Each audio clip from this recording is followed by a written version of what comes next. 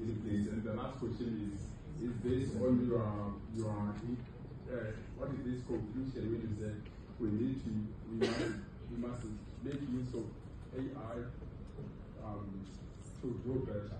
What needs to be done better? Thank you very much.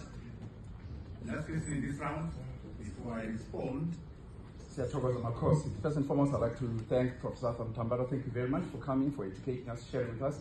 Number two, I would like to thank the students, the young lions. I understand you are under pressure of exams, but you've heeded the call. You've come here, and I'm very proud of you, and I love you. Thank you so much. My question is, given what Professor Mutambara said, there's something I've missed, and I haven't seen him speak about it. I don't know if he's mentioned it in the book.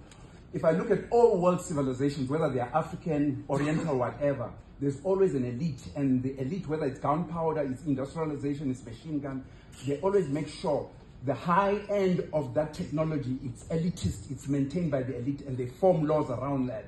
It's the same thing, history repeating itself. AI, right at its top, the crux of it, there's intellectual property rights. Hence, Iran now cannot, it's not even allowed to develop nuclear weapons just like America has, just like all the Anglo-Saxon countries has.